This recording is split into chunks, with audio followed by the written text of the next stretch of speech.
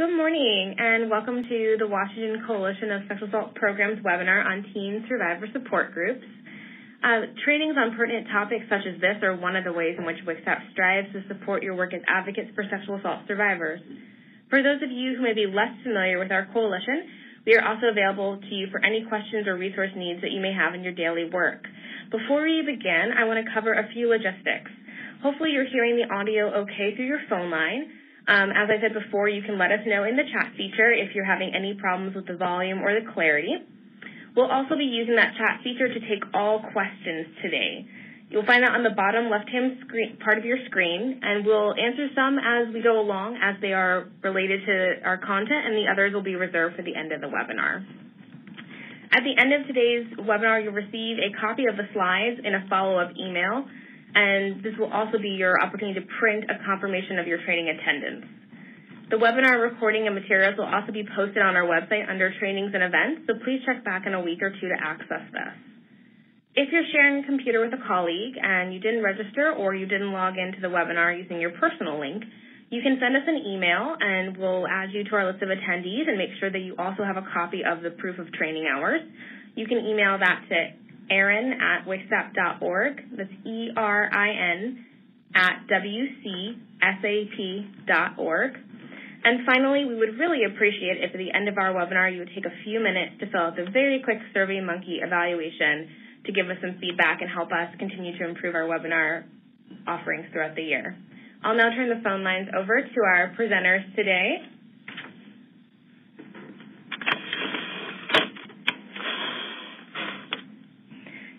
Good morning. Thanks for being with us. My name is Logan Michael, and I'm the Child Advocacy Specialist here at the Washington Coalition.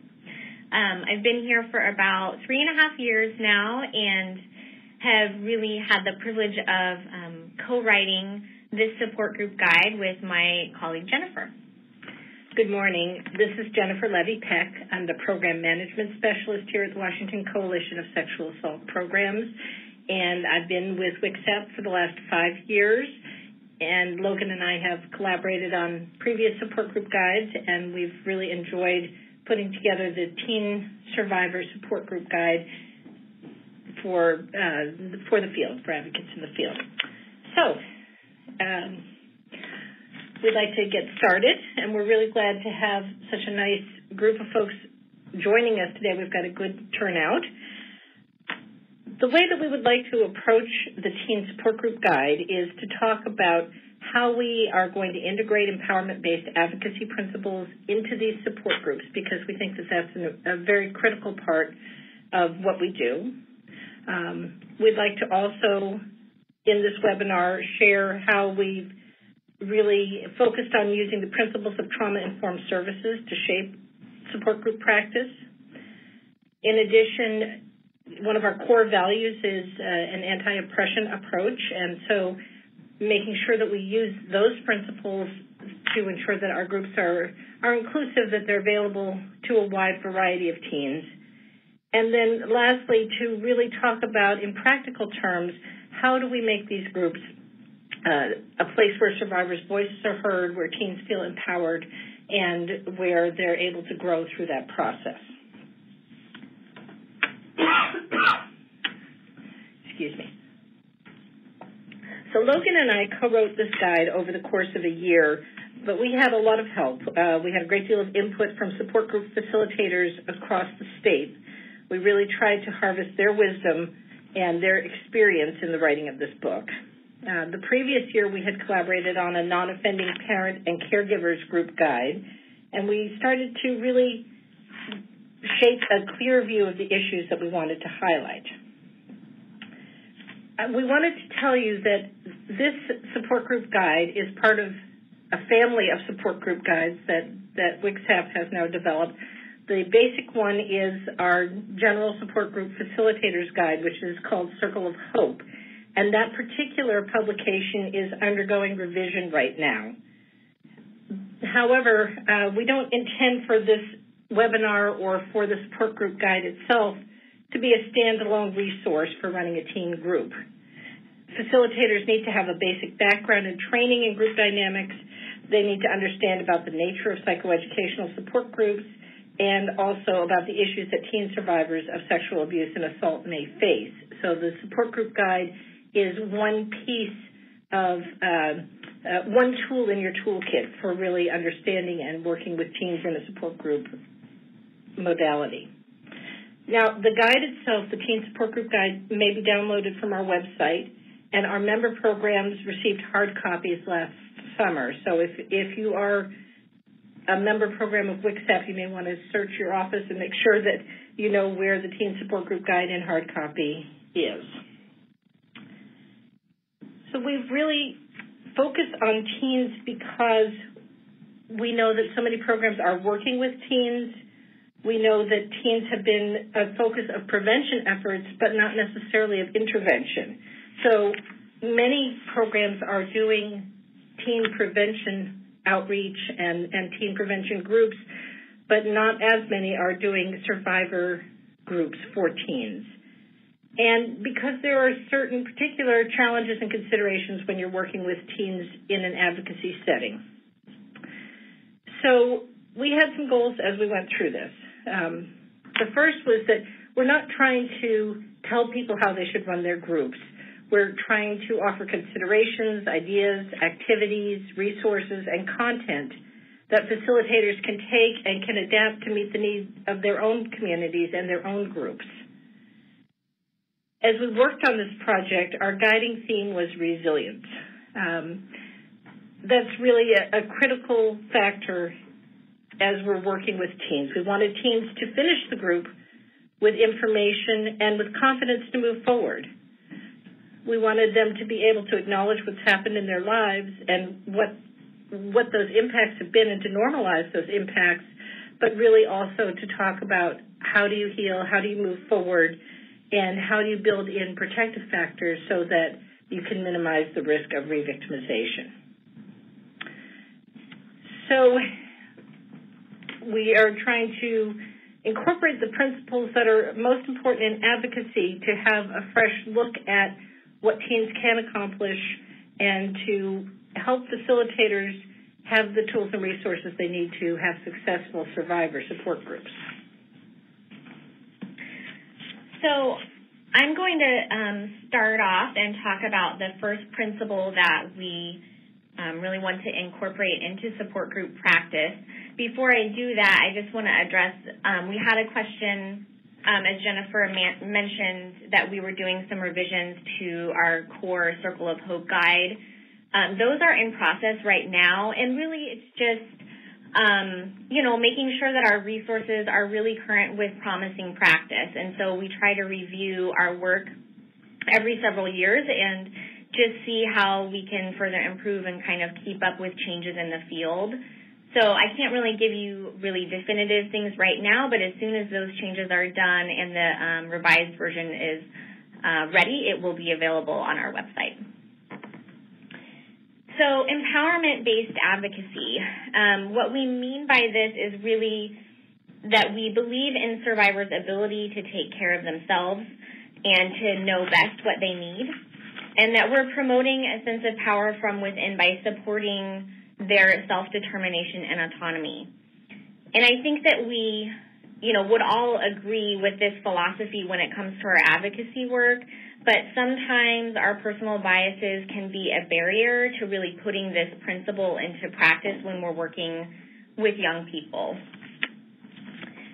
So it might be helpful to just ask yourself in your work now or as you're starting out a group, what messages am I sending to teens in my interactions with them?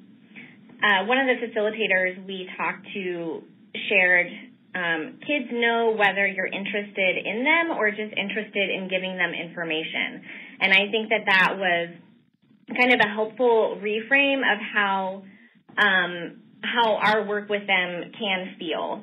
And so we hope that in our interactions with teens, they feel like we really are truly interested in what's going on with them, what they need, and what they want. Empowerment-based advocacy is also connected to a strengths-based approach to our work, and some of the ideas that go along with that are just that we really believe that every individual has strengths and that we can collaborate with them to help them really recognize and utilize those strengths. It also means that we certainly acknowledge the harmful impacts of trauma and abuse, but that we also see them as being a source of challenge and opportunity as survivors continue to heal.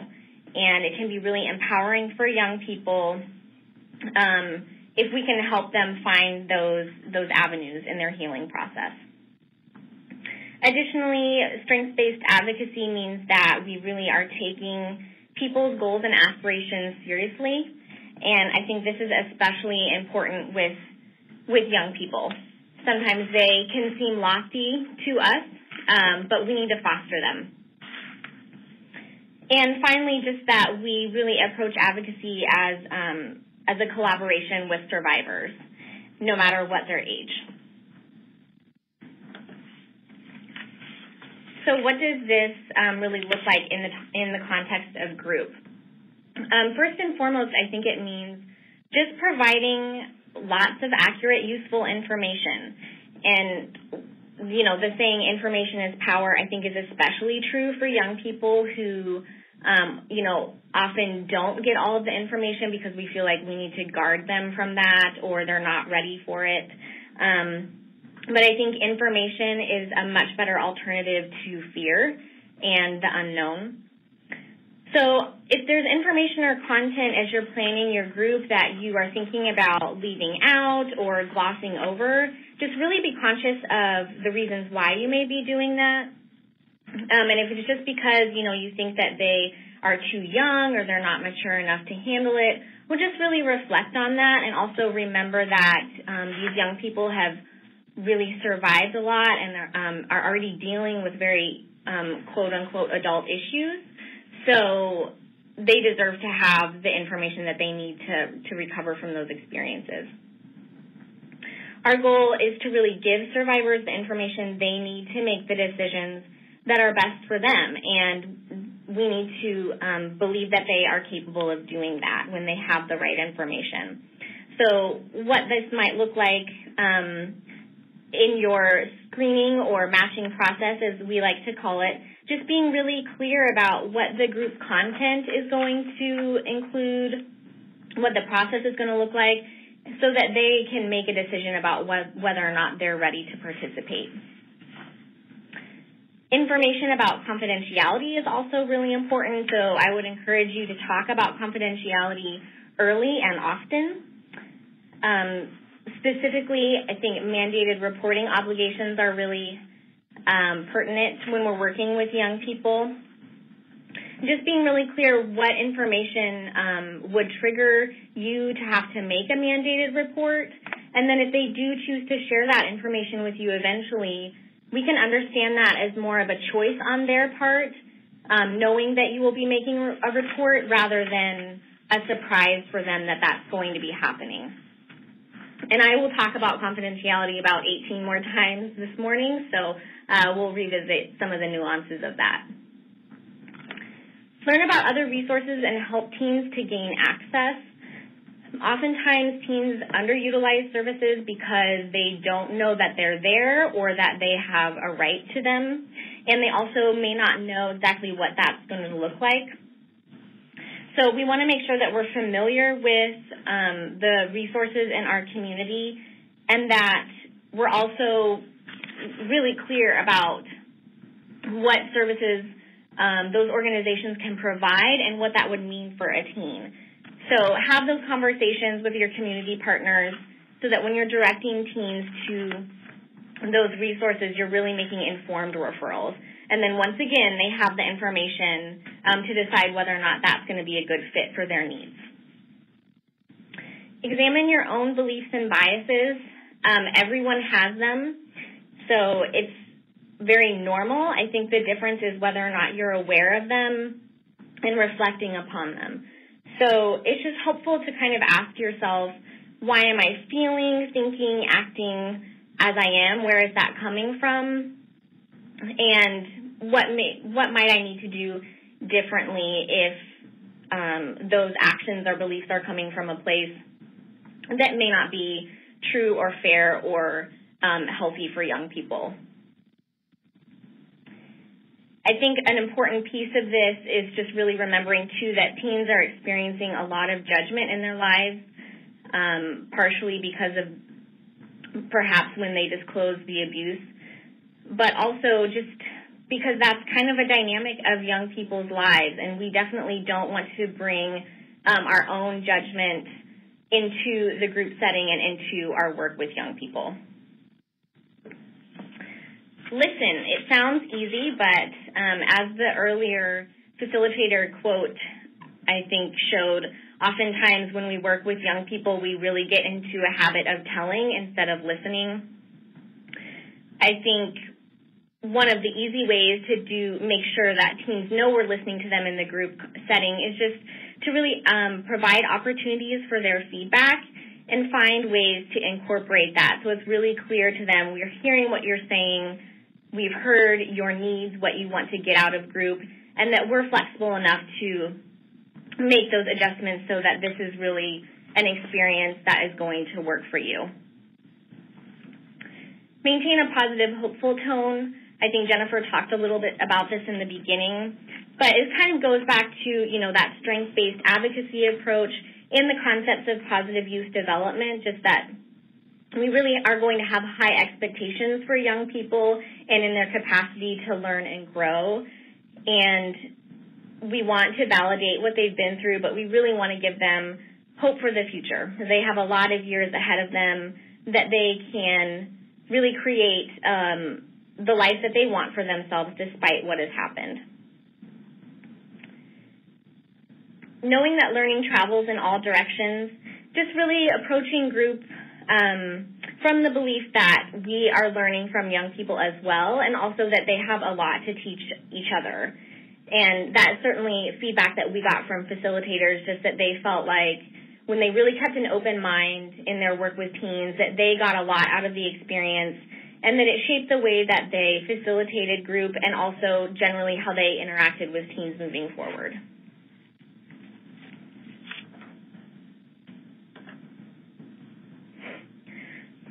Trauma-informed services is another core principle that we want to integrate into our group practice. And basically, this just means that we really approach our work through a lens of understanding how trauma affects people and how it can shape their lives. And one of the important principles of trauma-informed care is that healing happens in relationships. So that is a huge component of the group process in general. We're really trying to establish relationships among group members, and also based on the content and the discussions that we have during group, we want to help teen survivors build healthy relationships outside of group as well and be able to identify those relationships that are going to help them heal.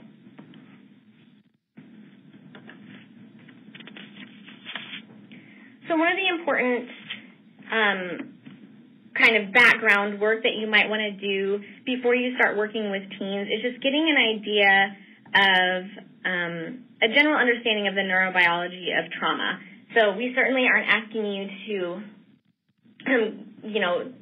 delve into this area of work. We're all in the social services field for a reason, but it can be helpful to have an understanding of how trauma changes the brain and how it also may affect the way that survivors interpret and respond to certain situations. So, for example, something that may be really pertinent to the interactions that are happening in your group is that oftentimes survivors of trauma may perceive certain interactions, people, situations as being more hostile than someone who had not experienced trauma. And so they may be more sensitive to things that are going on in group, to those conversations that sometimes get heated. And so we want to just keep in mind that's just one of the ways in which a survivor of trauma may respond differently as a result of what they've experienced. We know that trauma also has significant health and educational impacts. And if you're not familiar with the Adverse Childhood Experience study, I would highly recommend that you Google that because I think it really informs the way that we do our work and the importance of intervention and also of prevention, because the impact that it has on people in the long term is just really staggering. So if we can keep those things in mind, it may help us better assess people's needs as they're going through group, just that they may be dealing with other health issues. What they experience may impact their educational time in schools, and how can we be advocating with teachers or addressing those needs as well. Learn about teen development. Understanding typical youth development kind of helps us to understand their behaviors and how these behaviors may also be shaped by the trauma that they've experienced. So, for example, when we're talking about young people, risk-taking, exploration, experimentation, that's really a normal developmental process for teens. But as we know, some of those behaviors may be exacerbated because of the trauma, and it may shape some of the coping strategies that young people use. So one of the things that we talk about in the guide when we address coping is that we really want to validate those coping strategies that, even though they may not be healthy, we really want to validate that they did serve a purpose. So substance abuse, sometimes cutting or self-harm, we certainly aren't, encouraging those things, but we want to make sure survivors feel supported in that, when they were experiencing trauma, those coping responses made sense to them. And also, let's talk about some other alternatives that we can use moving forward that will be healthier and safer for you. This is also one of the reasons that it's really important to include content in your groups about boundaries and relationships, healthy sexuality, because these are also issues that teens are learning about and dealing with it in their development, but that their understanding may have been skewed by the abuse. And so we want to provide them accurate and comprehensive information on these topics to help them get back on a healthy developmental path. And I think something to keep in mind when we're talking about these issues, I think this especially comes up around healthy sexuality, is that as facilitators, it's not our role to provide them with our values. We're giving them information, and then we want them to take that information, explore their relationships and sexuality, and decide what they want. We're not giving them information to tell them to live their life in a certain way.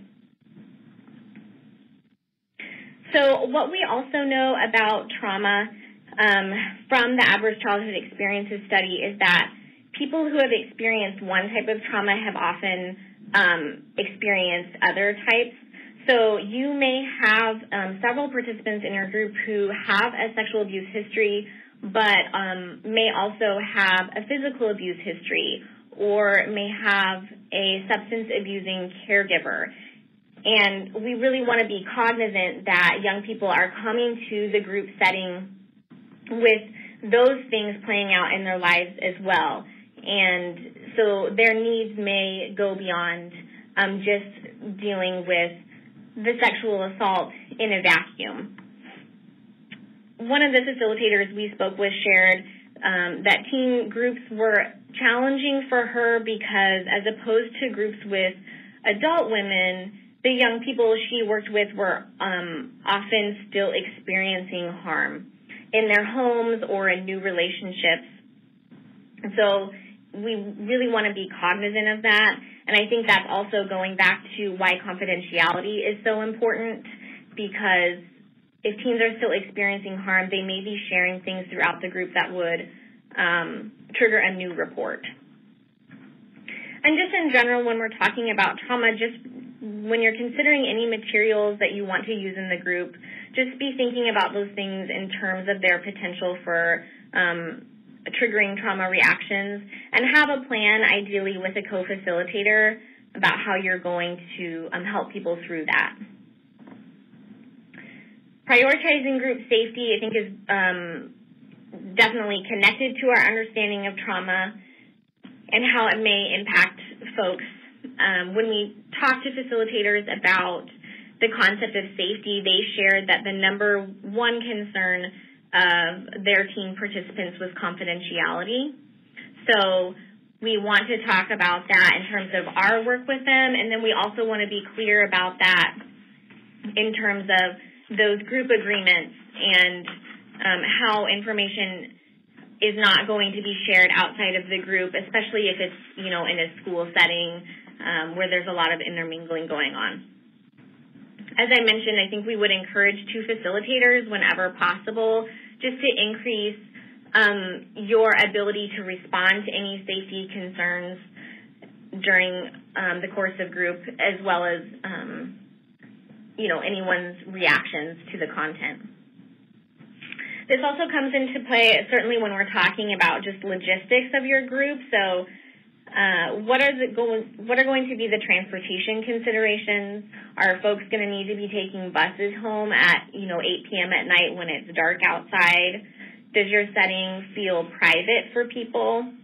When are you holding the group? What does your room setup look like? Does it feel safe? Do people have enough personal space? Certainly, we hope that in your everyday work with folks and during your matching process that you are talking about any current safety concerns, that you're doing that safety planning at the individual level, and then you're addressing with the group anything that may affect folks in attendance. And I think just in general, having a really thorough matching process so that you are helping to ensure that everyone is really ready for the group process and the content before you're putting people in the same room together to work through some really tough issues. Finally, when we're talking about building trust, I think that we all really believe that as we do this work that we are trustworthy people. And unfortunately, these teams don't yet have necessarily a reason to believe that we are trustworthy. And that may often be due to the other experiences that they've had with adults in their lives who they thought that they could trust and then were betrayed or hurt by them. So it's not personal. Just remember to be patient, give them time to establish that rapport with you, and be really transparent with them and also consistent.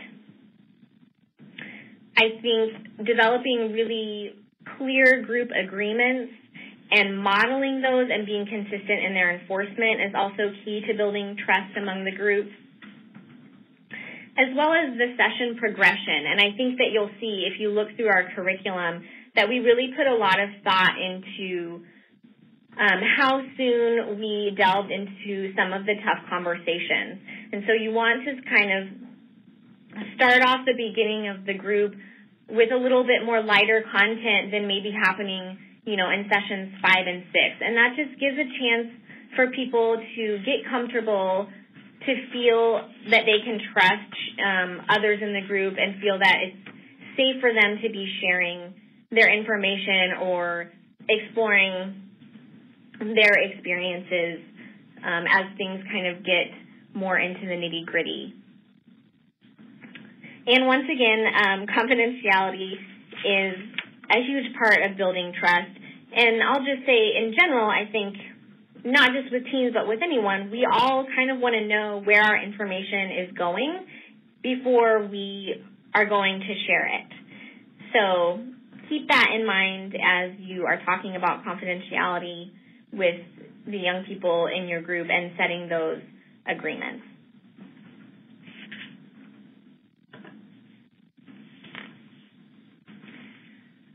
Each of the principles that we built this group curriculum on works with the other principles, and they're all important, and they all lift up teen survivors.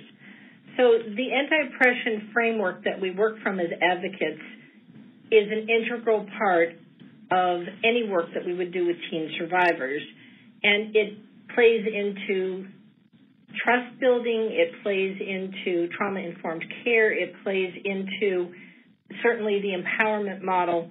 And what it does, though, is it takes the lens through which we look at what's happening to teens and expands it so that we're not just looking at the teens themselves and the people who have harmed them, but we're also looking at this in the context of power disparities and where those power disparities came from and how they intersect with each other, and how this works on both the individual and the institutional level. So, for example, we have a little Safe Zone logo on the slide here because, for example, we would like people to think about what would it be like for a young person who is LGBTQ, lesbian, bisexual, transgender, gay, or queer or questioning, to come to a mainstream organization, for example, and to seek services as a teenager. Teens often don't feel that they have the power in their personal life to accomplish things that are important to them, and we want to give clear messages about their abilities and about the barriers and challenges that society may place in their way for a variety of reasons. And it starts really at the very beginning. Logan mentioned the matching process that we talk about when we're looking at young people and trying to figure out whether the group is going to be the most helpful place for them. And we call it a matching process rather than a traditional screening process, because a screening process implies that the facilitator has all the power and is saying yes or no. It's almost like an audition for the group, whereas a matching process shows that we're really working with teen clients to help explore what their needs are, to discuss the range of services that are available, and then to consider whether group may be the best choice. And that consideration needs to happen both from the teen and from the facilitator. And that's an example of how an anti-oppression approach and an empowerment approach work together in a very practical way.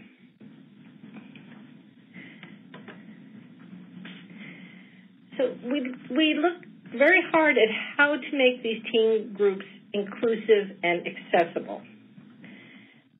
First of all, we know that in many communities, especially in rural communities, your group is going to need to address a variety of needs because you're probably not going to have enough numbers of people to have a very specific targeted teen group.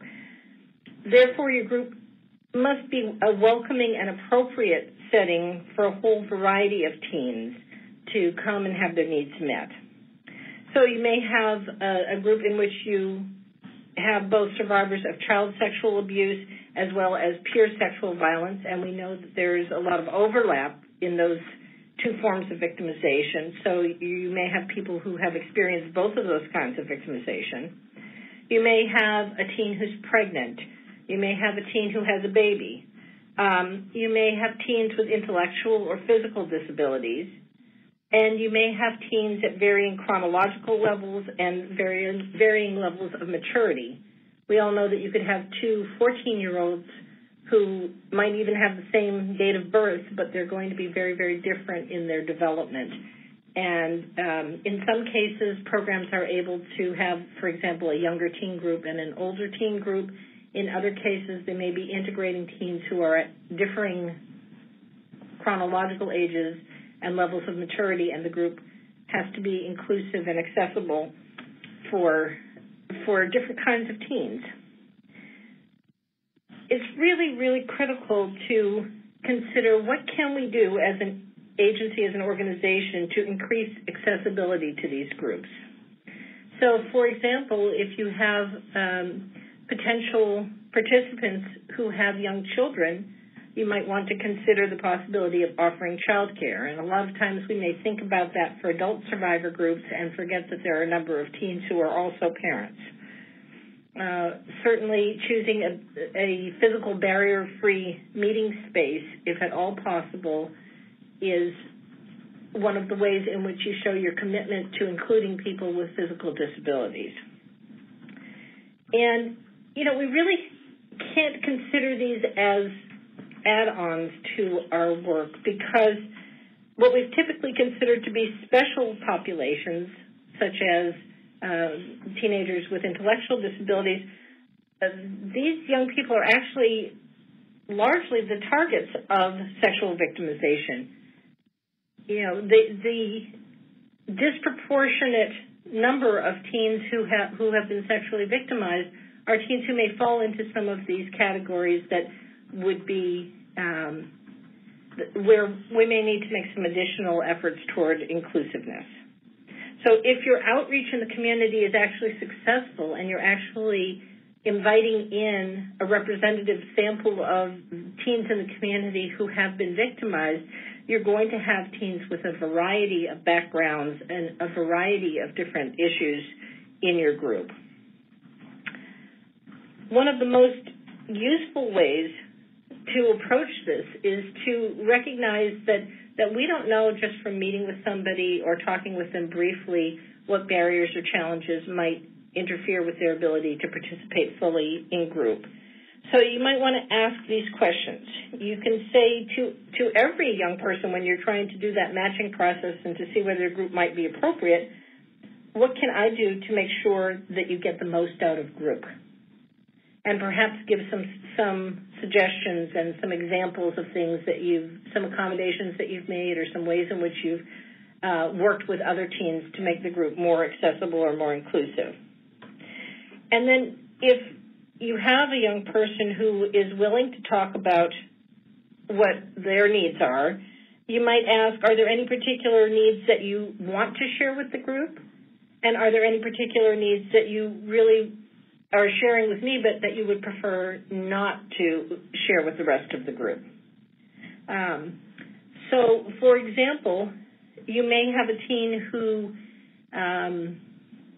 let's say, has Asperger's syndrome and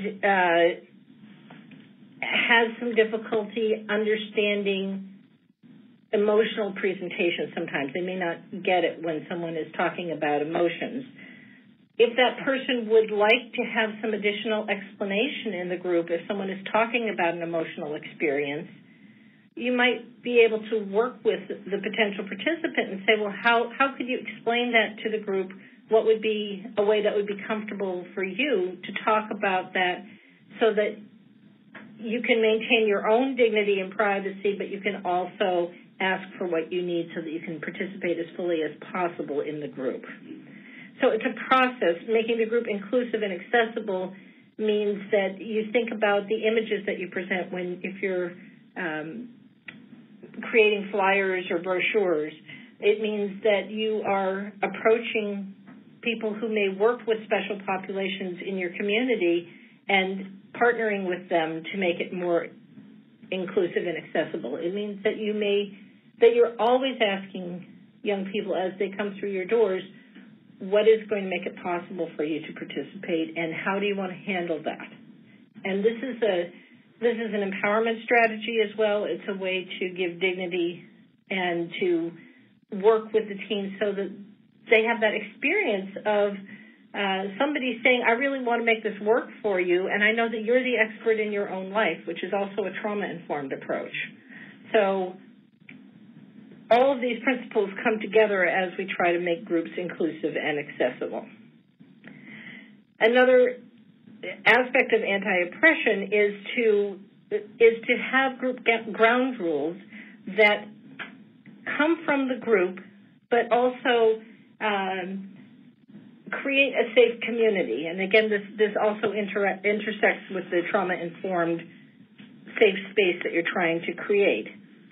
But rather than saying, well, in this group we do this and we do that, and this is how it's going to be, you approach it as a facilitator by helping participants understand why ground rules are important and how they help to promote safety, how they help to promote healing, and how they help to promote an atmosphere of mutual respect. you really want to encourage the participants in the group to have an active voice in crafting these guidelines and in establishing consequences for violations. And young people can be really amazingly creative and forthcoming if they're invited into this process. Once those ground rules and consequences have been established, then as the adult in the room, having an anti-oppression approach means that you use respectful and non-shaming language when you're enforcing those consequences. So, for example, in most groups, one of the ground rules would be that you can't come to group after you've been drinking or if you're high.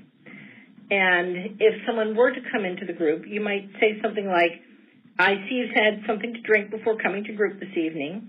As you know, one of our ground rules is being clean and sober when you attend group. Let's talk about how you can get home safely tonight, and then we'll see you for next week's group when you've not been drinking. So you're keeping your covenant with the rest of the group to keep the group safe and to enforce the ground rule, but you're not shaming the person. You're making it clear that the behavior is what you're focusing on, not them personally. It's not an attack. You're being respectful of their safety, and you're offering them a way to come back to the group and kind of save face. So that would be a really practical example of how you would put this principle into action. It's also really useful to make sure that the ground rules and the group norms allow a place where teens can explore their own identities and culture. Okay? You don't want the group to become a microcosm of an oppressive society. So within the group, people need to feel free to talk about gender identity if that's something that they choose to share. They need to have a sense of comfort in talking about their cultural experiences and to know that those cultural experiences will be respected and listened to by the rest of the group members. If they share a need for an accommodation or something that the other group members can do that's going to help them to participate more fully in the group, that needs to be heard with a respectful ear. And so making those expectations really clear and creating, to the extent it's humanly possible, a non-oppressive environment within the group itself can be amazingly powerful. This may be the first place for some of these teens where they feel they can truly be themselves. They can be heard. They don't have an adult who is dictating what they should and shouldn't be doing. And where they begin to reclaim a sense of personal power or maybe find it for the first time. And then another vital part of this is to really include an age-appropriate discussion of social influences and root causes of sexual violence in your group learning and discussion, and we do have that built into the group curriculum. So you're going to use teen-friendly language, teen-friendly activities, because we know that sexual violence is rooted in our culture. It's not just something that happens from one person to the other. In the group, you're going to use relevant and up-to-date examples of social media and music to illustrate the points and have the group be participating and contributing to those examples, because they're, unless you're pretty close to your own teenage years, you're in a whole other generation. Even a group facilitator who's quite a young person is in a different cultural generation than teens because of the rapidity with which our society changes now. You want to help teens to recognize the connection between behavior anywhere on the continuum of sexual violence and sexual assault itself. And so understanding that speaking disrespectfully and disparagingly about people's bodies or harassing somebody or making ugly jokes with sexual content is part of that continuum that creates a culture and an environment in which sexual assault and sexual violence can thrive. As teens move through the group process, they're going to become more knowledgeable and more sophisticated about these concepts. And one very powerful intervention is to ask teens how they might transform their own personal anger and frustration into activism for social justice, and to give them some examples of young people who are doing just that. For example, there's a program out of Seattle called Real Girls. Girls is GRRLS, which is a media arts and leadership program for girls in which they create media content instead of simply being consumers of media content, and they try to change the conversation about what's happening to young people.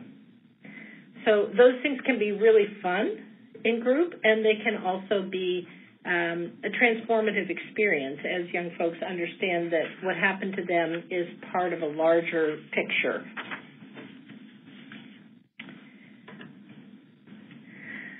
As we look at incorporating the principle of survivor-led services into the group, I'd like to just share a little more about how we put together the guide. So within the support group guide, there is an actual suggested 8-session curriculum, but it's not a prescriptive curriculum. Do this on this night, do that on another night. We have activities, we have suggested topics for learning and discussion, we have resources, and we have considerations for facilitators for each of the topics for the 8 sessions so that you can customize, you can take those tools and those materials and customize the group to meet the needs of your community and your participants. And in addition, we want to know what the participants in the group really need and want and how we can provide support and resources based on their needs. Because even in the same community, two sets of groups that are led at 2 different times are probably going to be different. They're going to look different because the participants are different and their needs are different. So we want to ensure that there's a place for survivors' voices to be heard. And sometimes that means customizing the actual group process. Sometimes you may be able to have more than the 8 sessions and have a particular session that's available for teens to craft themselves. It's really important as you do that, though, that you maintain one of the principles that Logan talked about, which was the timing and flow of the group being key to group development and the building of trust. So you don't want to get into topics that are extremely challenging and require a level of trust before the group is really there. So this is where it's that balance between incorporating and listening to the voices of survivors and making sure that they have a say in how the group is led, and also using your own expertise to help provide a sense of timing and flow that's going to create safety and trust in the group. So as the facilitator, you are the facilitator. You're not the leader of the group. So we want to show teens that they have power in their lives instead of just telling them that. And there are some ways that we can do that as facilitators. For example, you can ask for input and feedback at every stage. So in the very beginning, when you're doing that matching/screening process with teens, ask them, what would you like to see? What's important to you in this group? What would make you feel like you've had a really successful group experience? And as you go through the group, ask the group, is this working? Would you prefer that we spend more time on this or that? Have options and choices as you go through each group session. And, of course, you want to have a robust evaluation process so that at the end of the group you get really detailed feedback about what worked and what didn't work. In addition to using that feedback to shape the group, it's also valuable to be transparent about the fact that you're doing that. So you're not only doing it, but you're telling the group and showing the group that you are using what they say to modify and transform the group. So one example would be to say, during the last teen group that we did last year or whenever, participants said that it would be helpful to move this topic into the second or third session instead of waiting until later to address it, and that's why we've chosen to talk about it tonight. So you're telling your current group that you have changed your curriculum based on feedback from a previous group, and that helps them to understand that their feedback is also going to be important. So this is the teens group, not the facilitators group, and teens often have really great ideas. One of the facilitators we talked to said that the group that she was working with decided to come up with a group name, and that really led to a sense of pride and camaraderie amongst the participants, that they really enjoyed having a name. They felt proud of their participation in the group. They weren't kind of slinking around thinking, oh, well, I'm in this sexual assault survivors group. They had, I can't remember what the actual name of the group was, but it was something that made them feel proud, like being a team member. We have to remember that teens, like all survivors, are the experts on their own lives. We really don't know what's happened in their lives and how they perceived it unless they tell us. So as a facilitator, you have the sometimes daunting task of trying to balance the group structure, which is in place for consistency, for safety, for providing valuable information and resources, with flexibility. And that flexibility helps you to meet the needs that the group expresses. It helps you to respond to issues in a timely way, and it helps you to learn from participants because they are going to be your greatest teachers. So what does that mean in practical terms? Well, in practical terms, you're going to have an outline for each week, but you're going to also know that you might extend a certain activity or a discussion if it seems like the group is really fully engaged in it, that they really want to explore that more, and you might shorten it if people are just kind of gazing at the ceiling. If you can, it's sometimes good to create a specific space, for example, the next to last session, for participants to bring their own questions and concerns and to highlight that's really the main topic of the night is, what is it that you came into this group wanting to discuss or wanting to know about that we haven't gotten to yet, because we don't want you to leave the group without having those needs addressed. Another thing you might do is you may choose the session topics for certain sessions within the group, but you might also have a menu of options for at least some of the sessions. So let's say you have an 8-session group, and maybe you have fixed topics for 6 of those sessions, but for a couple of sessions, you say, well, here are 5 or 6 topics that we could address. What would you like to do?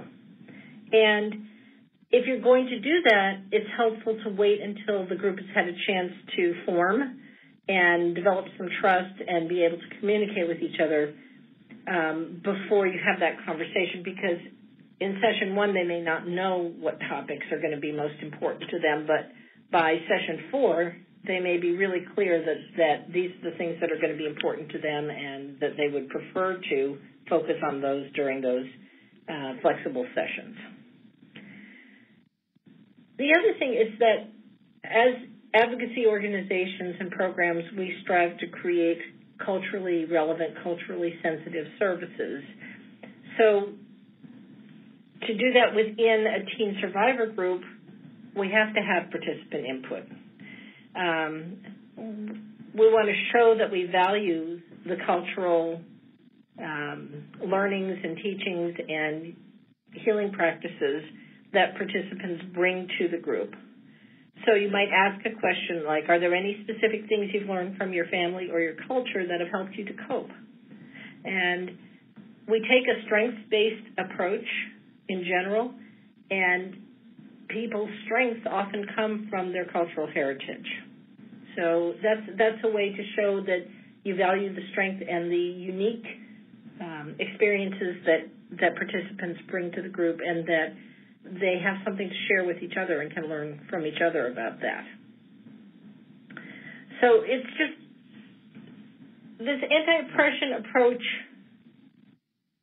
helps us to think about, all of the kinds of oppression that young people may experience, and what can we do just within our own little world, within our own little group, to try to rebalance some of those power disparities? We know from a publication that's called 40 Developmental Assets from the Search Institute that there are strengths that kids need to develop as they grow up in order to have healthy development during the teen years, and that some of those strengths are personal power and responsibility. And we also know that we want to build resilience. We want to help young folks feel resilient, feel a sense of hope, feel a sense of pride in themselves, and that as we address these power disparities and as we point out the way in which expectations kind of push their heads underwater, sometimes we give an opportunity for a different lens on the world and for specific ways in which group participants can begin to spread their wings and to feel that they can see where some of those harmful experiences in their life have come from and how to address them. So Jennifer just provided some really good examples of why survivor-led services are really important to teens. Are there any other reasons that you think this is especially valuable in teen groups? If you have other ideas, you're welcome to put those into the chat.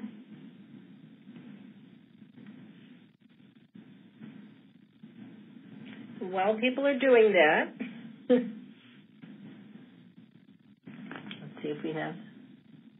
Okay, we have some. Liliana says it helps to normalize their feelings and experiences. And that's so critical because teen survivors often feel like they're the only ones in the world who have experienced what they've experienced. And sometimes they feel that there's something really wrong with them for their reactions to sexual abuse or assault. Someone also shared that survivor-led services are really important in fostering community leadership for young people. That for teens to feel like they've really been truly heard and valued, we need to respond to what they are telling us, incorporate their needs, request input, and autonomy into the facilitation of the group. Somebody commented asking whether we were talking about teens as both male and or female survivors, and absolutely.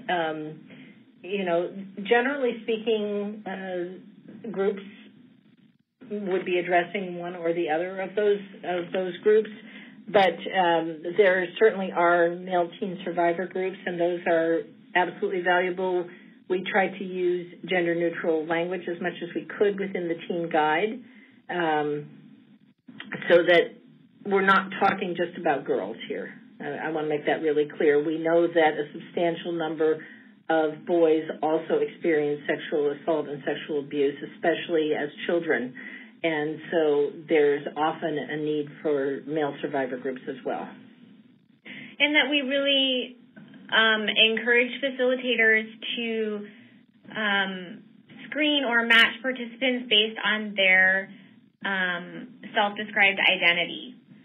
So if someone identifies as female, then they should be welcomed into your female teen group. Absolutely. Someone also mentioned that giving teens a voice helps them to feel more confident. And I think that kind of goes back to the 40 developmental assets that Jennifer mentioned, just that we really want to provide opportunities to for teens to feel like they are capable of doing things, that they are accomplished, that they have skills, and that they have addressed challenge successfully. So that's a really great point as well. There's an important comment here which says that it's important to make clear what the facilitator's role is to further empower the participants. And that is really true. That's one of the reasons why we encourage the facilitator to be very transparent about mandated reporting, about confidentiality issues, about when something is really the group's decision and when it may be, for example, agency policy. For example, the group may say, well, we really think it would be great to have childcare on site here. And the facilitator may even think that's a great idea, but perhaps there's an agency policy that says that that's not possible due to liability concerns. So the facilitator is expressing what the boundaries are, and that boundaries are always important, and not pretending to offer choices where there is no choice actually available. That's not something that builds trust. I think teens in general want to know what adults' roles are, what their role is, and so in circumstances where the teens have choice, that should be clear. In a circumstance where it's really the facilitator's responsibility to make a decision, then the facilitator needs to be really clear about that to enhance trust. Someone also shared that it is just really important to validate dual language spaces, to have that as an option depending on the needs of your community, and to also allow people to have the space to share second-generation immigrant experiences. So we also have a comment that creating a survivor-led services is a way for teens to feel like it's their own group instead of someone else's. They have a sense of belonging, and as has already been said, it creates a sense of community and leadership. And that's right, and that's why the naming thing was kind of cool, because the teens kind of took ownership of the group and said, this is our group and this is what we want to call ourselves. And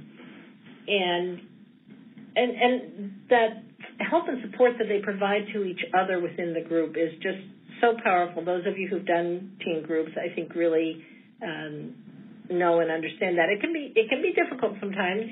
Teens can be tough on each other at times, but they can also be amazingly supportive, and having a group in which they feel like they have a voice can create an atmosphere where they feel free to offer help to each other. Before we move on, we did have a question, I think based on some of our discussion here, as to whether we are recommending that it's best to separate genders for group. And I think, we really are careful not to be super definitive. We really want folks to really trust their experience and expertise as facilitators and make that decision in their community. But this is one of the issues that we, have looked into, that we've talked with facilitators about. And what the feedback we've received on that is that really having mixed gender groups is probably best as a second step.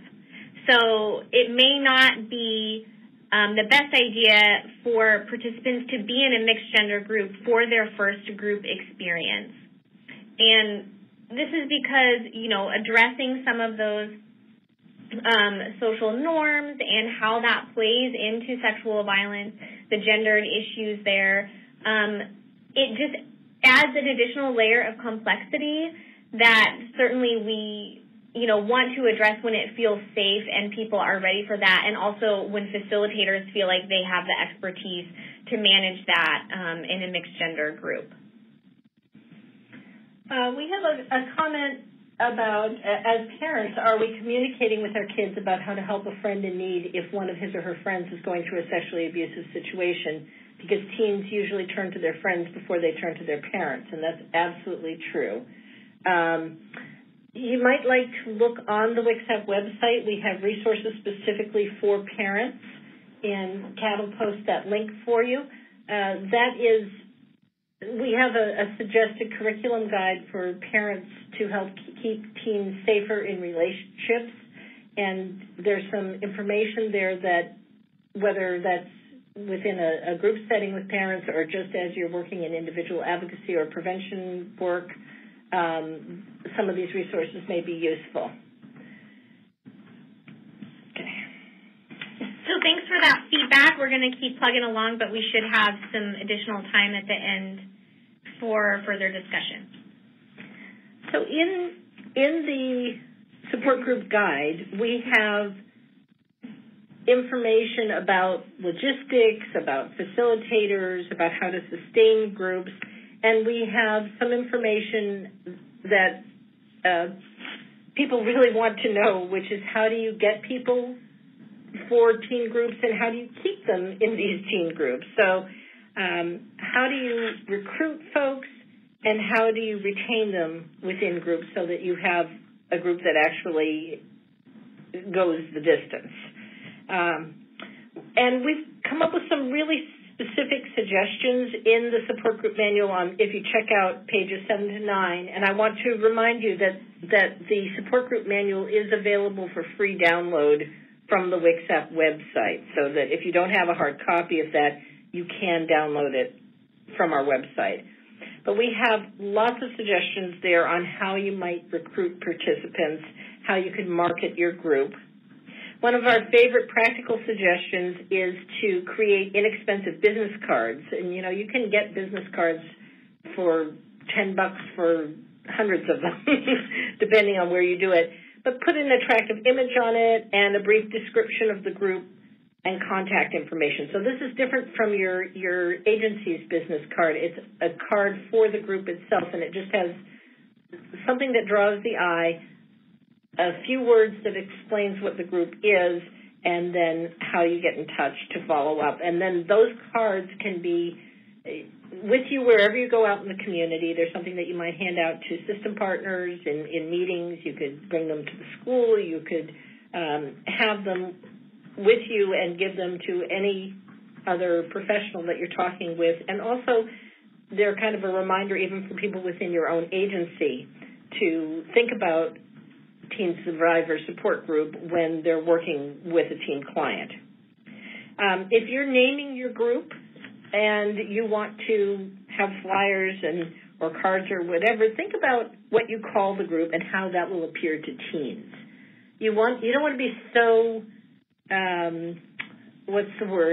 broad about it that people have no idea what the group is about, but you also want to make sure that the name of the group is engaging and not stigmatizing. So if you happen to have a teen advisory council for your agency, which, by the way, is a really cool thing to have, you might ask them for suggestions. You could run some names by them or ask them for some ideas. If you don't, then you might approach another teen advisory council within your community. For example, Planned Parenthood often have teen advisory councils, and run those ideas by them, because you want teens to be interested in the group and not to put them off, certainly. And you want to also ask them, how can we reach out to teens directly within the community, because we don't want all the referrals to come through service providers, because we know that the vast majority of teen survivors are probably not connected with another service provider. So take a look at the manual if you're looking at how to get teens for your group. In terms of how to keep them in your group, there are a lot of things that you can do that will help.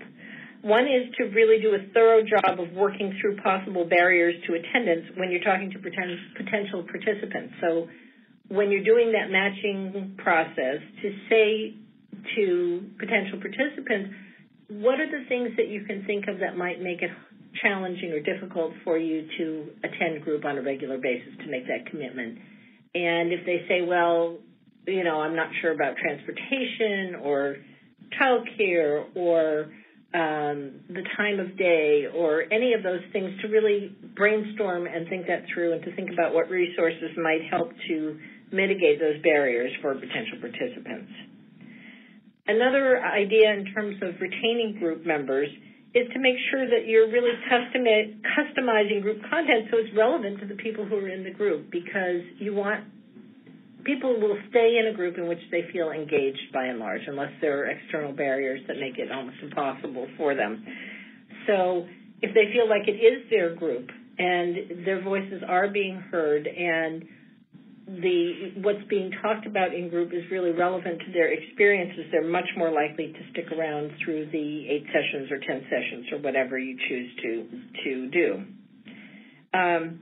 Within the group, you could have a group brainstorm about potential possible attendance obstacles and workarounds. So you could say, it's really important that we all attend each session so we can build trust and learn together. What can each of you do, and what can we do as a group to make that more likely? And the group members will come up with things that you've never thought of, probably, and that's going to help the group so that somebody might say something like, well, sometimes I just kind of feel really down and I don't feel like coming to group, or, I feel kind of worried about things. And as a group, the group can brainstorm, well, what could you do in that situation? And they may come up with some really creative and useful ways to help that group member get to group and overcome those issues. It's also important to think through whether the time and the location and the other arrangements really work for teens. Logan talked about safety considerations, convenience, certainly the time in terms of school commitments and transportation. All of those things are critical. You want to make sure that you get ongoing feedback, that you get feedback during the matching process, and that you also get feedback from evaluation at the end of the group. So sometimes a group is just not going to gel, and it, quite frankly, falls apart. And that's going to happen. If you do enough of these groups, you're probably going to have a group in which that happens. And so some of the things that we really would like to say are, don't be too hard on yourself. No matter how talented and skillful a group facilitator you are, you may not be able to win them all. There may be external factors that get in the way. And sometimes groups just, the mix of people, for all that you've tried to match them up well, just doesn't work very well. But if something like that happens, then you want to find out from participants, from your system partners, and from the community, what are some of the things that you could do to make improvements, to change things. Don't give up at that point, I guess, is what we're saying, is stick with it, use it as a learning experience, and try to figure out what can you do differently the next time so that the group is going to be more successful. Sometimes you may have to think about getting some extra resources to enhance the setting, to provide food if you have to meet, for example, after school, to consider whether you might want to offer child care, and to figure out about transportation. Some of those things take money, and so it might be worth identifying those needs and then seeing how your agency might be able to help you meet those needs. And then really to go back and reconsider whether teens are getting what they need in the group. Refocus on those survivor-led aspects that we talked about and really hone in on those. And then remember that your group is only one piece of the puzzle in supporting teen survivors. So what additional support do teens have in your community? Are there a range of community services to support these teens, and do they know of the ones that might be helpful to them? So those are all things that can help you to kind of bounce back and either turn a group around if it seems as though it's not going well, or at least use lessons learned so that you can have a more successful group the next time around. So we wanted to just hone in on a couple of things that came up a lot in our development of the guide and in our conversation with facilitators. And I told you I was going to come back to confidentiality, so here comes the spiel. Really, confidentiality and making sure that is clear is not a small task, but it's a necessary foundation for all sexual assault services, and that includes your support group setting as well. So we really want to emphasize that providing a teen support group should be an extension of the services that you are already offering to young people at your agency. So you are probably not ready to provide a group if you don't already have agency policies on serving minor survivors. And if you don't have other existing services at your agency to supplement the support group and meet young people's additional needs. And as Jennifer mentioned, I think that goes back to retention, that other things are going to come up for people in the group, and we need to be able to provide one-on-one advocacy or therapy for them perhaps at the same time that they're in the group, to really help them through the things that are coming up for them. So what I would say is, ask yourself some of these questions around confidentiality, and I think that will probably help you determine maybe what still needs to be formalized at your agency prior to starting a group. So, for example, at what age can someone consent to services independently at your agency? In connection to this, who then has access to a youth's records? Would you tell a parent that their child was participating in your group? How would you respond if a parent called you and asked about the group, who was in it, what was being talked about, what their teen was sharing with you in the group setting? Do you have a really victim-centered agency practice around mandated reporting?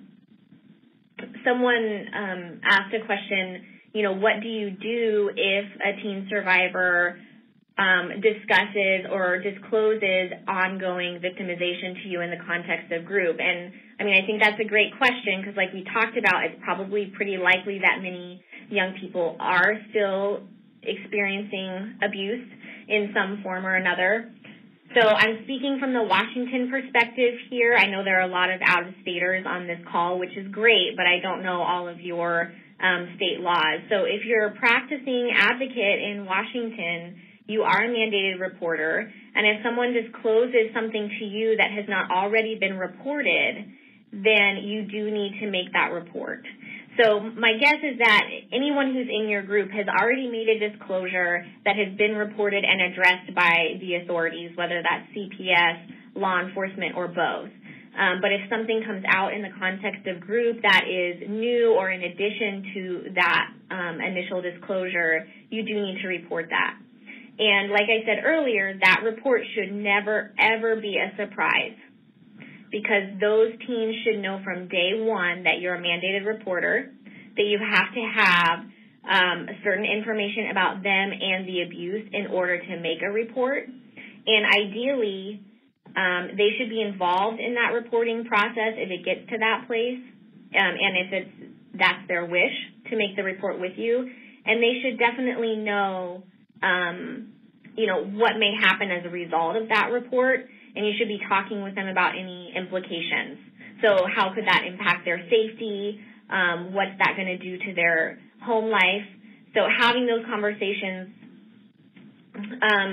thoroughly and in a really teen-appropriate way, so that we're giving examples that mirror what may be happening in teens' lives. Also, I'll briefly just say that confidentiality in Washington looks different in the support group setting than it does in your one-on-one advocacy. And so we know that when there's a third-party presence, that waives privilege. And so certainly that group setting is not going to have privilege. So while you can definitely talk to people about the fact that everything that's shared in group is confidential, that additional protection of privilege is not going to be present just because of the nature of the group setting, and that the information being shared is being heard by multiple people and not just between you and that one participant. And so that may impact what a survivor chooses to share in the group setting versus what they might want to talk to you about one-on-one. The other tip that we wanted to address is just working in schools, and we know that a lot of facilitators do organize and coordinate their groups through the schools, and that has worked really well for people. There are definitely pros to that in terms of some of those recruitment and retention challenges that Jennifer talked about. But they also, doing this work in schools also has some challenges, and so that's going to look different for every community. Just take some time to really evaluate what are the pros of this setting and what are some of the cons. So, for example, doing a group in a school may eliminate some of those transportation issues. Likely someone who's at school already has childcare worked out, so that might not be a challenge to attendance. But it also may mean that your sessions can only be 45 minutes long due to the class schedule. There may be some privacy issues And you may experience some expectations from school administrators and staff that may impact whether or not you're really able to do your work the way that you want and need to do it. So I think a good example of this was one of our facilitators was talking with her school, with her local school about setting up a group there, and they said, yeah, that's fine. If someone discloses abuse in the context of the group, our school policy is that that information needs to go up the chain and the administrator needs to make that mandated report. And so the facilitator had to say, I hear you, and also, A, my services are confidential, so I can't share that information with you if someone discloses abuse in group. And B, me telling you and you making a report does not fulfill my mandated reporting obligation. And so those are just an example of some of the things that you're going to have to work out with your school partners and that you really want to have formalized in some sort of agreement. So there's just no question about people's roles and the information sharing in that setting. So I know our time is getting short, and we still have a couple of questions we haven't addressed, so I'm going to just briefly talk about this slide, which is really kind of summing up a lot of what we've talked about.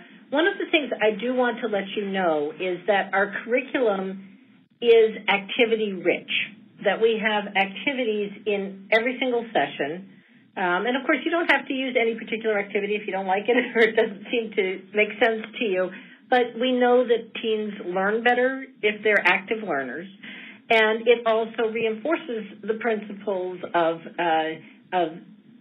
participation and activity and people sharing things with each other. And it makes the group more engaging, more interesting, and it's not you just lecturing by any means. And we have considerations for each session, too, so that you have a chance to think through what are some of the issues that may come up. How can I prepare myself? What are some resources that I need to know? So we've tried to give some step-by-step information that you can use if you choose to. Some of the things that we truly believe, we believe that humor is an amazing tool for resilience. Introduce humor when it's appropriate and make sure the group is fun. That's where the activities come in, too. You know, you're talking about some dark subjects here, but you're also working with young people, and we know that being able to laugh, being able to share, being able to really use that humor and to have some fun with things is a very healing experience. We suggest that you really work on building coping skills with participants before more difficult topics are introduced. And we have self-care activities, we have coping skill building activities, and as those skills are built, then teens are able to work with and to handle some of the more challenging topics. Here are some messages that are really useful for group participants. One is to just clearly say whatever you did to cope with what happened to you was the best you could do at the time, and here you are today. You did great. You really did. We want teens to know that survivors can and do go on to lead amazing, productive, fabulous lives. We want them to know that many kids think that they are to blame or that they're going crazy or that the dark days will never end, but these are normal reactions to an impossible situation, and it will get better. And we want them to know that there are going to be ups and downs as they go through the healing process, but ultimately they're going to be able to be stronger and happier. So using the principles that we've talked about and that we've developed is a way in which you show these things as well as tell these things.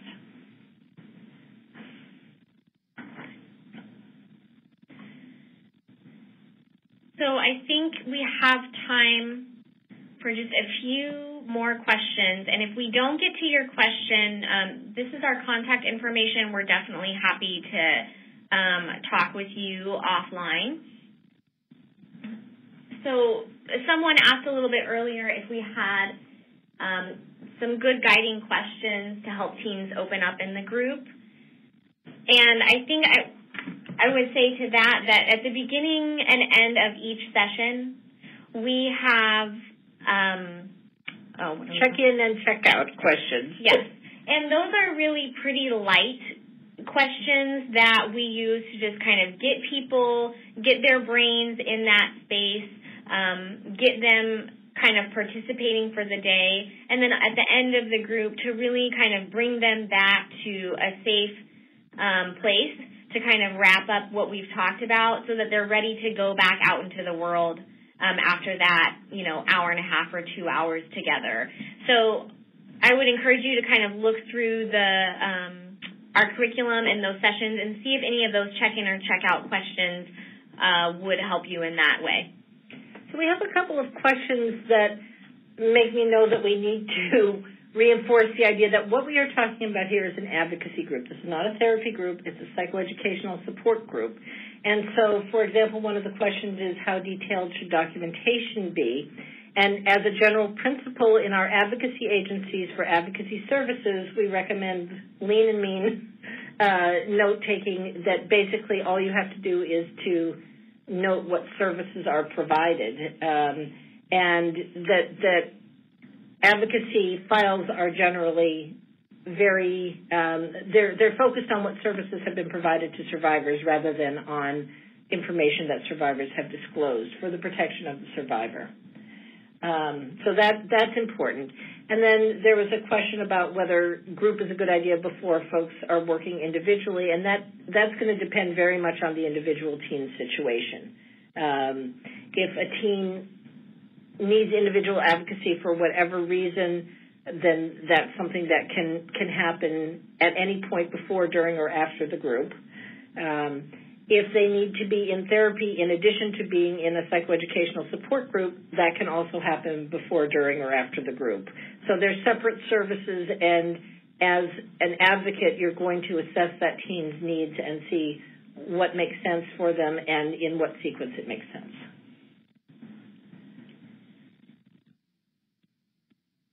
So we had a question as well about, depending on the age of the group, is it appropriate to share a story if the adult, I'm assuming the facilitator, is also a survivor?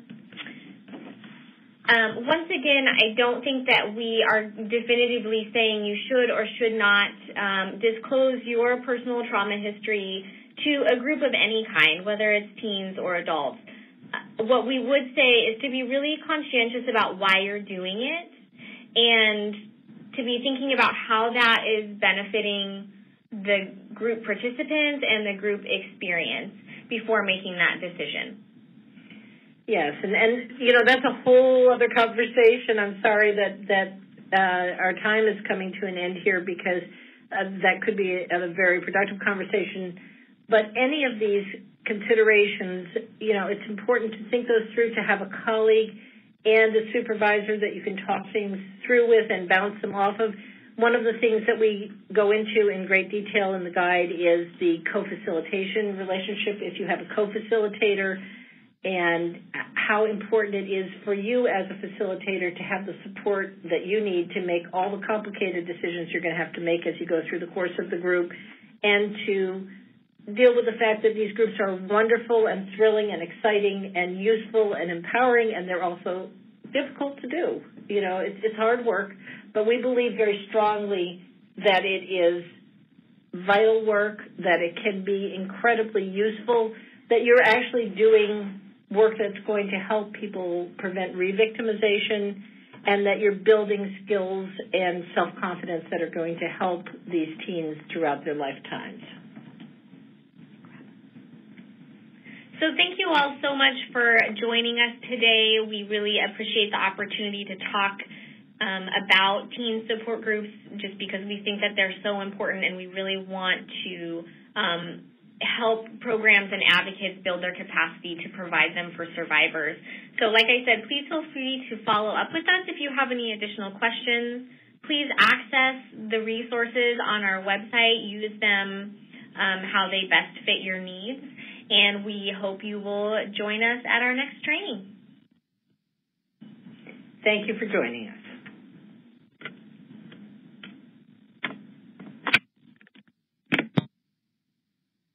Thank you. Please stand by.